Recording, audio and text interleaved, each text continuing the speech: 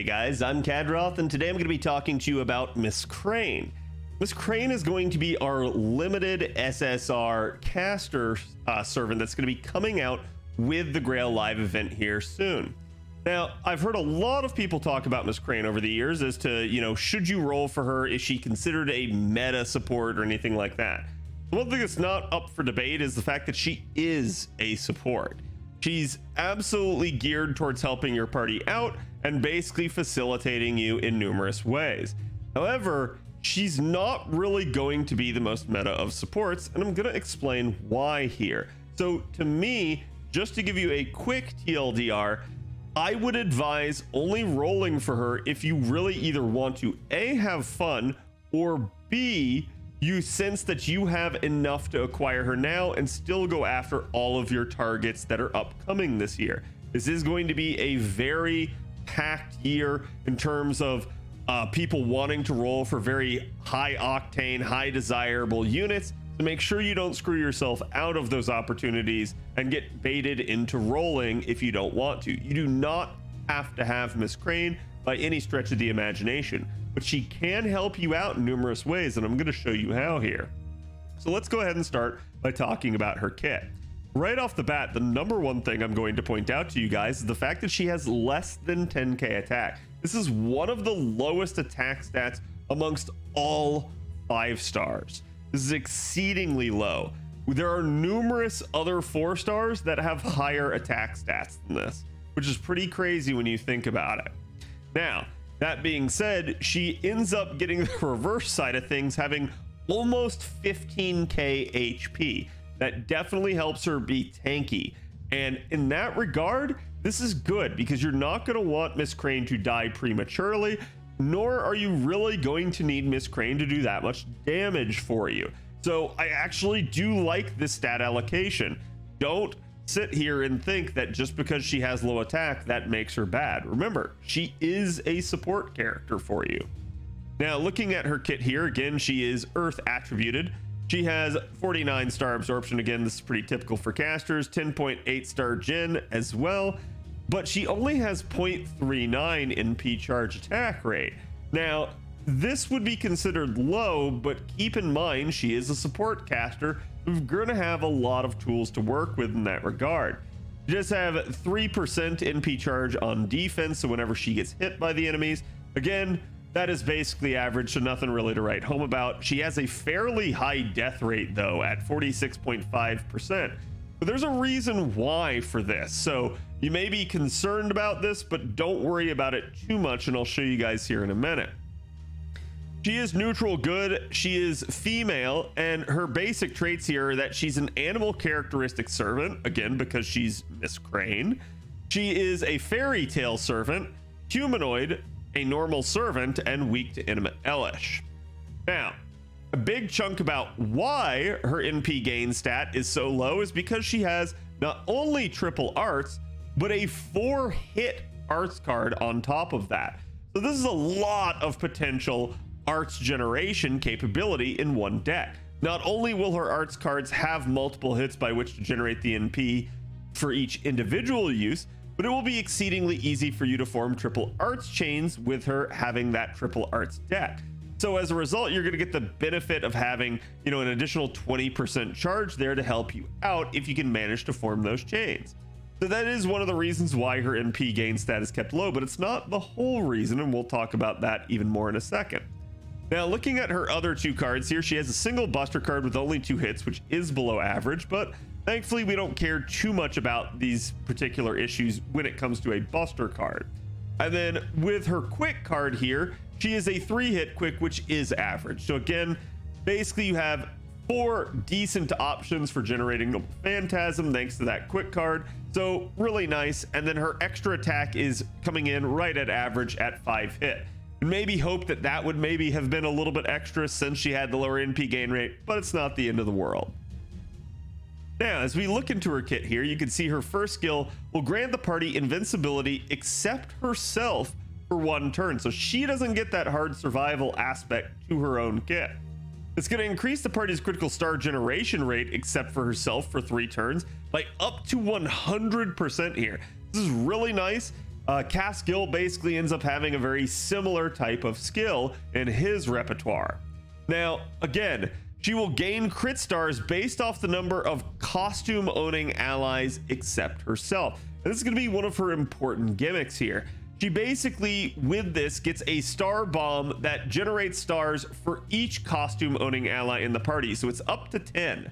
So she doesn't have the costume owning trait. So as a result, she can't qualify. But even if she were to at some point later, they precluded this by saying except self. So even in one day, if she was supposed to get a costume at some point, it wouldn't allow her to work with her own skill here. But basically anybody else currently in the front line there can get it for her.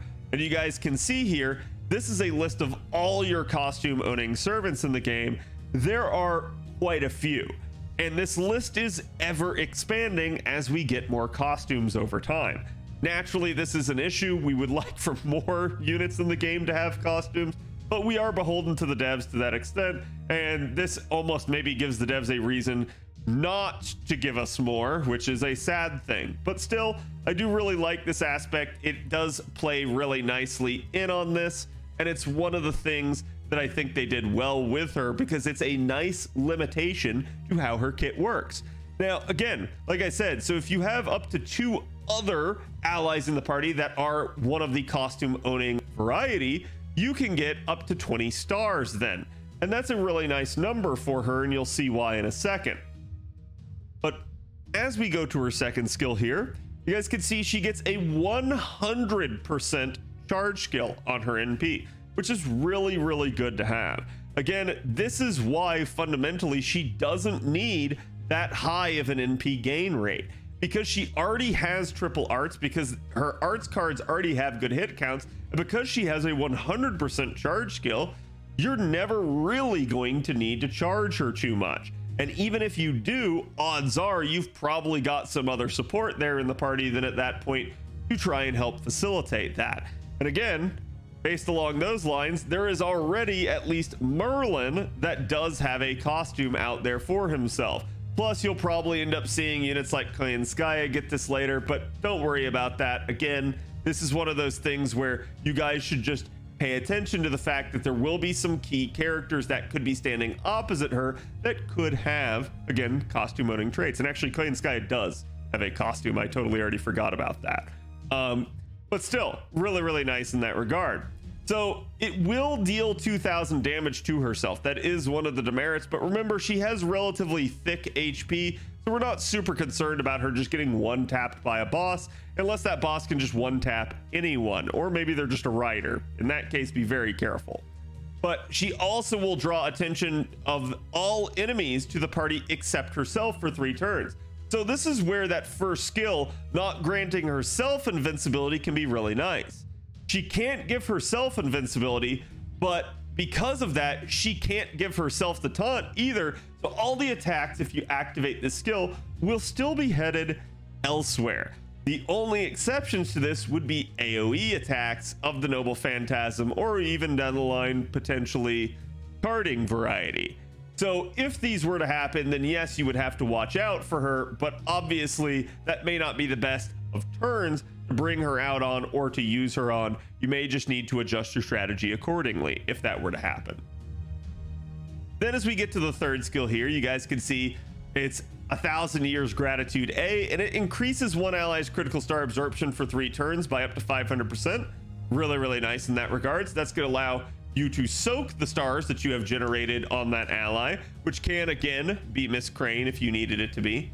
It's going to increase their critical damage for 3 turns, again up to 50%, which is really solid. And then it's also going to grant them instant kill immunity for 3 turns.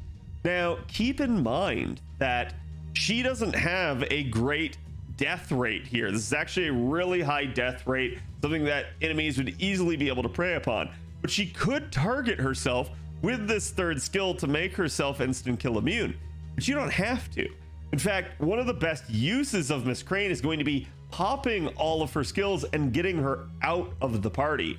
So I think you guys can basically expect that that's going to happen again with regards to someone like, say, you know, one of her allies there having the taunt on them. Maybe you're in a death sort of gimmick fight, and so because of that, they're going to have invincibility, they're going to have the taunt on them, and then now at least one of your choices will be instant kill immune for 3 turns as well. That can be really nice. Now, as we get to her passive skills, you can see that she does get her own unique territory creation variant here. It's going to increase arts performance by an additional 7% on top of already the good hit counts that she had. It's going to increase her critical star generation rate by 30%, which is going to help that out even more. It means that as far as casters go, Miss Crane will actually be pretty decent at generating stars compared to what most, you know, casters normally aren't that good at.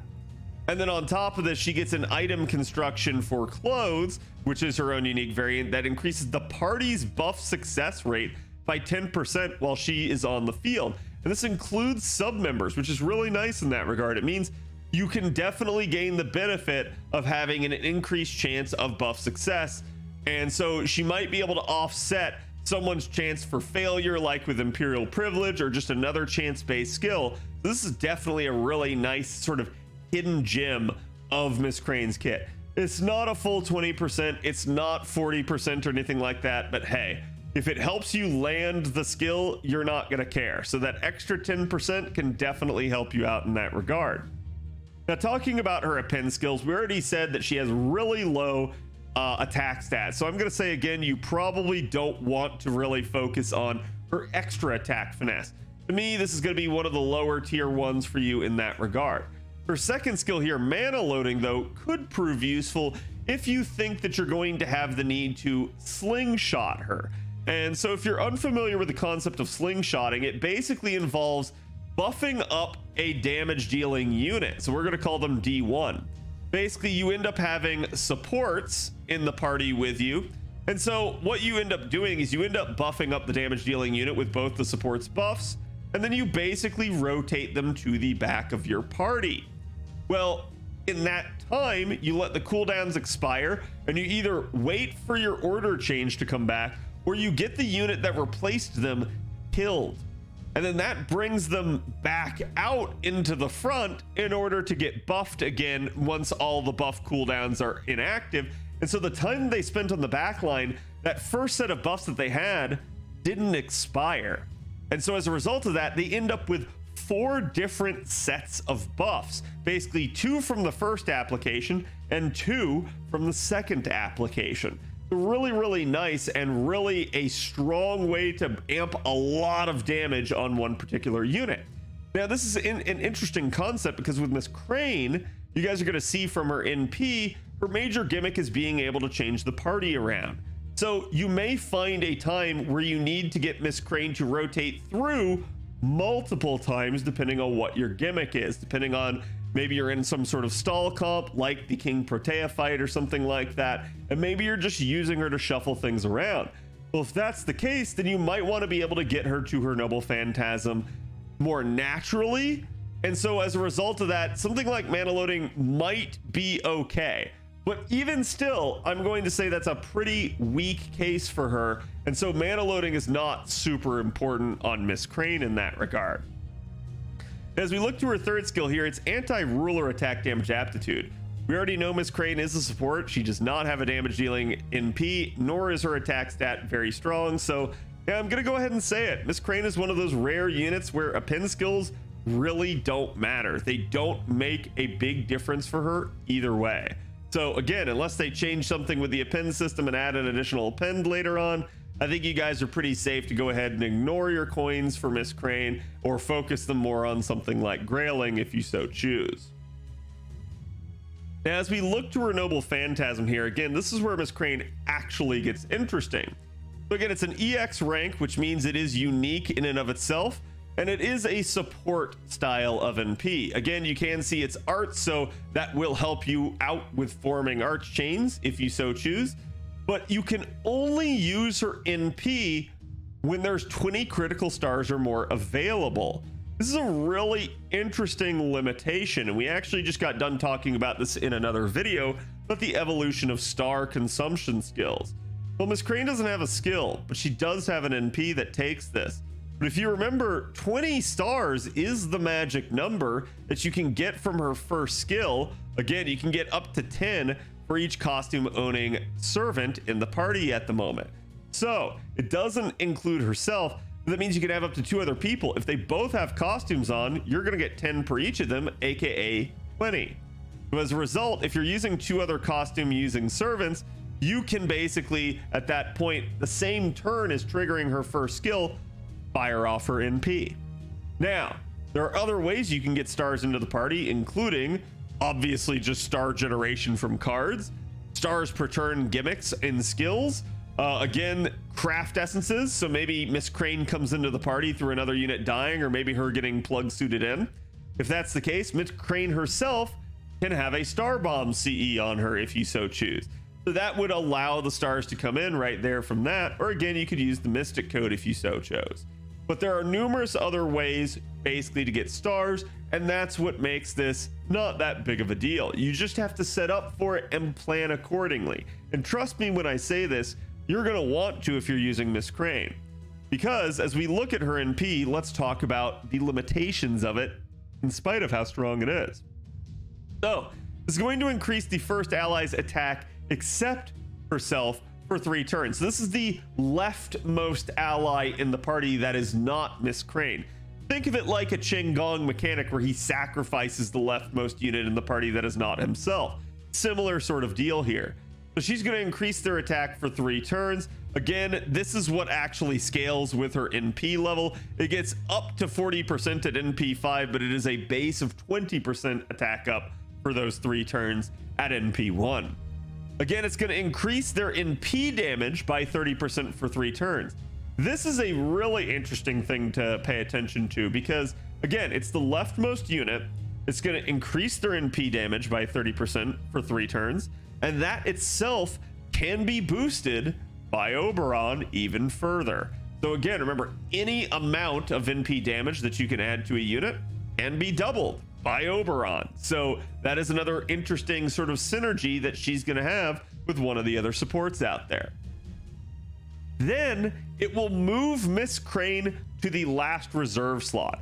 So just so that you guys are aware, again, you have your 3 frontline party spots, okay? And then you have your backline, aka the reserve spots. So the relationship works as follows. Miss Crane will basically end up rotating herself to the last remaining slot. However, everybody else moves forward a slot in order to make room. Similarly, Miss Crane will end up buffing the leftmost ally. So it's a really interesting and intriguing way that she rotates the party, and you're gonna have to think about that. That is a really odd thing that she does, okay? But just as long as you plan accordingly, you'll be okay. But it's an important thing to understand. Now, again, there's a couple notes here that you guys should understand here. Number 1 is that after moving, the servant who comes out is the leftmost one in the sub slot. So again, like I basically said, of your 3 backline slots, even though Miss Crane will move into the last slot there, the one that comes out is this first one. Again, really important to understand that. And then I was talking about this actually before we started to record. This is not that big of a deal, but basically the note here is that unlike order change, the position change will reset your deck so that it becomes the first turn of a new command card cycle. And if you want to think about this logically, it makes perfect sense as to why. The reason why is if you start thinking about other units, like say with order change, or again, card shuffles or anything like that, they happen on your turn during the skill selection phase. And so that's why the cards are already distributed. That's why it doesn't break the chain in most of those cases. Again, it basically, with order change, actually I said card shuffle does break the chain. But in the case of command cards, this is why, again, when you use order change, it doesn't normally break it, okay? Because you're not dealing a new hand. You're just replacing one unit with another unit. And so if you had, say, the fourth card available for the unit that was getting rotated out, the unit that comes in will give you their fourth card normally. So they just replace one for the other. It might change what the card is. Like, for instance, in Miss Crane's case, her fourth card would be Arts. For another unit, it might be Buster. So it just really depends on which of those cards was available, and you might not know. So that is a little bit of an issue to card shuffling that I think a lot of people don't really think about. But the reason this makes so much sense is because, like I said, order change normally happens on your turn during the skill selection phase. It definitely, though, resets the party whenever there's a death. And resets the cards whenever there's a death. And we've known this with Qingong and with Arash. They both do that. Same thing here. Because it's happening from a Noble Phantasm, because you've already selected your cards, it is now a new hand of cards that's coming out. So naturally, anyways, you were going to get a new hand. But the important thing to understand is it becomes the first turn of a new command card cycle. If you guys are unaware, command cards operate in a 3-turn cadence normally. This can be changed depending on how many units are actually available. For instance, if there's only 2 units on the field, it's a 2-turn cycle. And if there's only 1 unit on the field, it's a 1-turn cycle. But otherwise, as long as you have enough units, it's normally a 3-turn cycle of your command cards. And it will rotate through all those cards pending certain things happening. You shuffling the cards manually, someone dying, or again, something like Miss Crane's NP. Order change itself doesn't normally do this. Miss Crane's variant does. So it's important to understand that you can use it to your advantage if you plan on counting cards. Now, her overcharge effect is that it will charge the first ally's NP gauge, except herself, by 30%. So, in summary, Miss Crane has the ability to protect the party, the ability to generate stars and increase star gen rate, the ability to charge herself to full from 0, as well as to taunt the rest of the party, and the ability to give an ally critical star absorption, increase crit damage, and instant kill immunity, while it will again deal 1000 damage without killing to herself. Okay, so she does a lot of sort of extra stuff for the party there. But then her Noble Phantasm increases the attack and NP damage, and it charges them. So that leftmost unit is getting a lot of love for Miss Crane, and that's the important use for Miss Crane.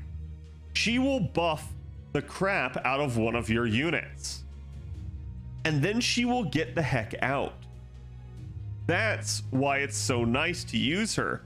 Because of this aspect, Miss Crane rotates out of the back of the party, brings someone in, and you didn't have to use a plug suit to do it. But you can use her in conjunction with a plug suit. You can basically have Miss Crane start out in the party, rotate herself out with her NP, and then come back in with plug suit. So as a result, if you want to send a unit to the back and bring them forward without killing them, you don't have to wait on 2 plug suit cooldowns. You only have to wait on 1. And that's an interesting aspect to this. Miss Crane allows you to shuffle the party without killing or sacrificing someone. And that's really worth. That is intriguing. But I said there was a limitation, and it's one that's not really covered here.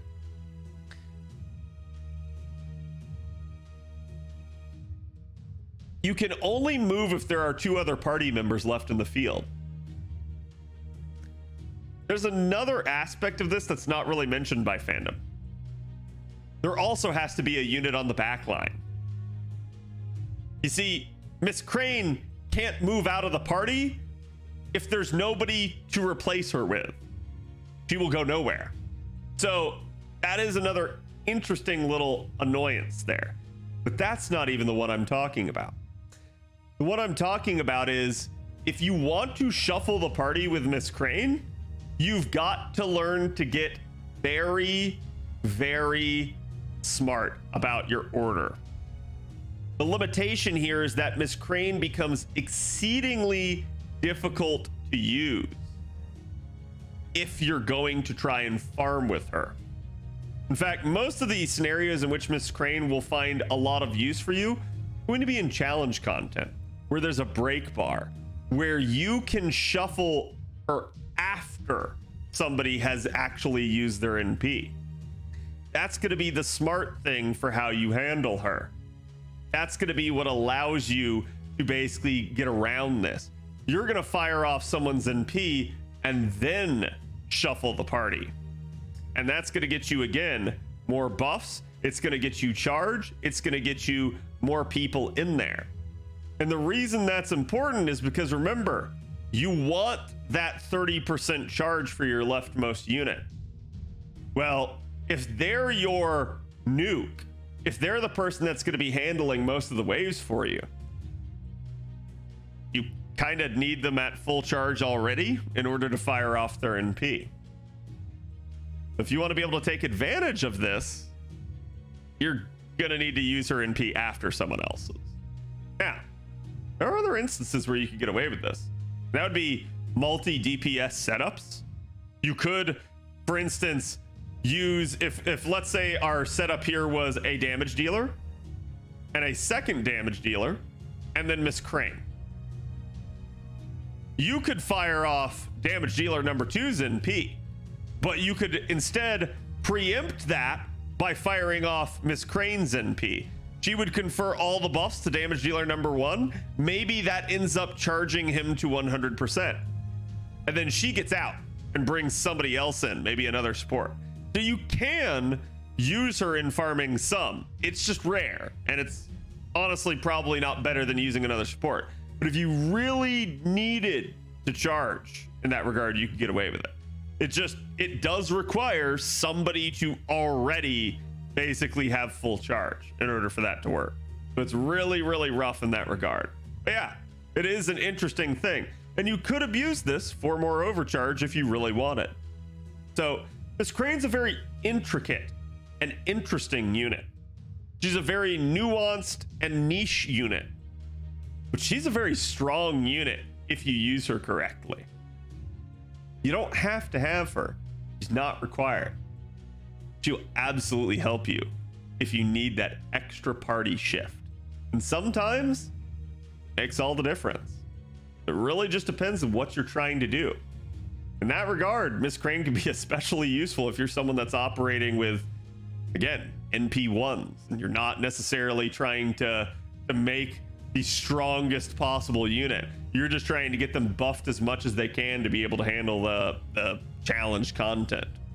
In that regard, she's worthy of your consideration. Don't overlook her. You will get another rerun, but again, let me know what you guys think. Are you guys going to be rolling for her here? What do you like or dislike about Miss Crane's kit? And if you could change anything, what would you change? I'll see you guys for the next one.